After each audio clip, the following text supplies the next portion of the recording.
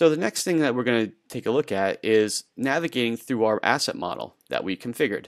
And the asset model itself provides context to the data that we're looking at. So all of the information that we're just looking at came in the context of that finished water pump station.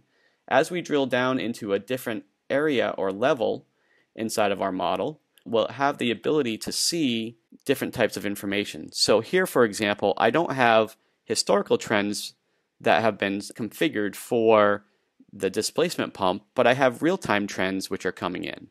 I very simply could have added that to my historian and had it plotted both real-time and historical data, but in this case I just wanted to show you the difference that we can do both. And we can do both on the same trend chart as well, so we could have real-time overlaid with historical if we would like to do that as well.